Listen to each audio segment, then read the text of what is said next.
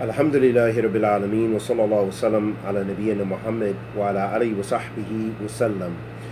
Amma ba'd, ahabatu fillah, furthering why a person should never take knowledge from, listen to, or be influenced by people like Abdullah Faisal Al-Jamaiky, nor should they even look to his so-called scholarship, nor is he a person of Sunnah, nor is he from Ahl Sunnati wal Jama'ah, but rather he is a descendant in creed, in methodology of the Khawarij, and he is a proponent of the ideology of Takfeer, inheriting that ideology from groups like Jamaat Takfeeri wa Hijrah, groups like Al-Qaeda,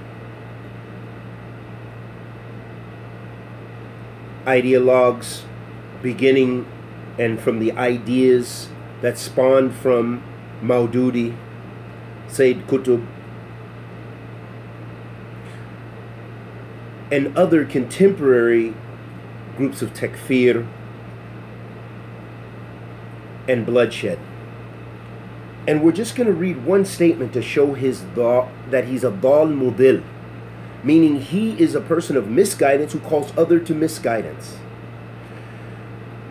And it amazes me how many people still come out of the woodwork to say and use the most inappropriate language that I will never repeat here. And I challenge them to say that to my face.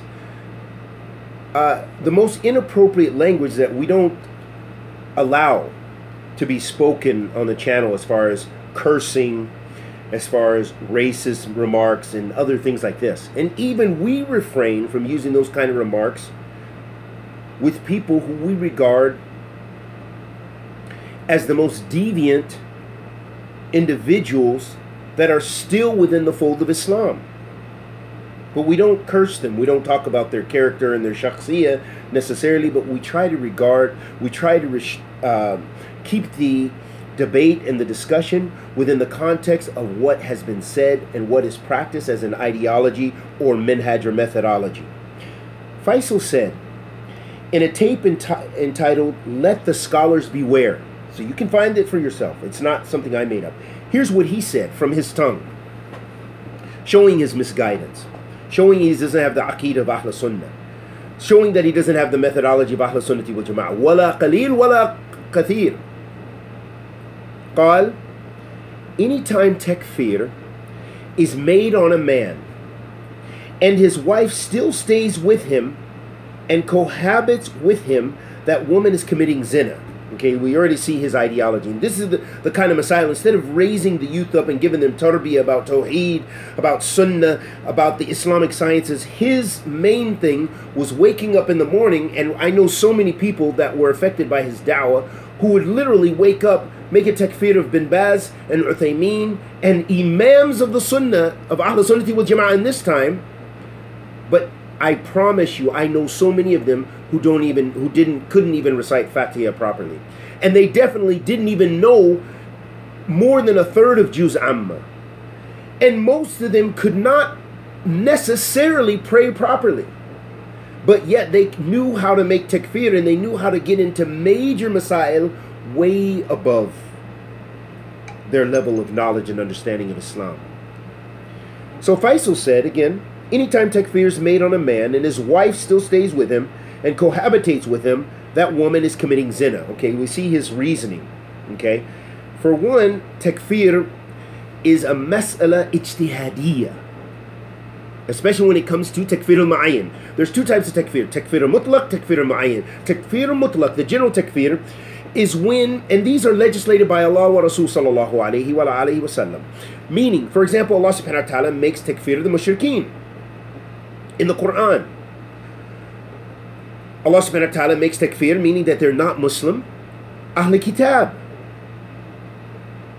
إن الذين كفروا من أهل الكتاب والمشركين في نار جهنم Allah subhanahu wa ta'ala says they will be in the hellfire forever. خالدين فيها. That's called takfir mu'ayyan. So that means there's a nas, there's a text, there's a wasf, there's a description which is general. That means whoever fits that description is a disbeliever in general. That's takfir mutlaq. Takfir al-mu'ayyan, the second type of takfir, is takfir when you make that ahkam. Tanzila ahkam al-mu'ayyan. It is to make a specific ruling on an individual. So for example, in Faisal's case, we already know the fitna from his da'wah, and we know it spread around the earth. So many people in these Western countries especially, because that's who were influenced by him, would take an individual, they would make takfir of him for whatever the case may be. Could be just because he wasn't with them. Could be because they didn't like what he said in the minbar. It could be because he praised a scholar who they thought was a scholar for dollars and all this other rhetoric, which has no basis in the shara.